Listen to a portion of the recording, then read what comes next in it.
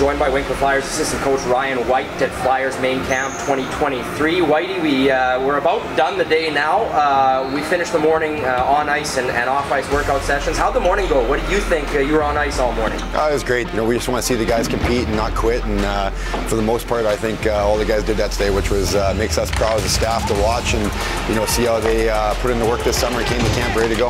How exciting is it to get back into hockey season here, starting with this main camp? It's fun. Even myself, it took me a little bit to get into it this morning. We've been a little bit of summer skate still left in us, but Coach Falk got the guys dialed in pretty quickly and set the tone. And it's been a lot of fun to be back at the rink playing the real stuff.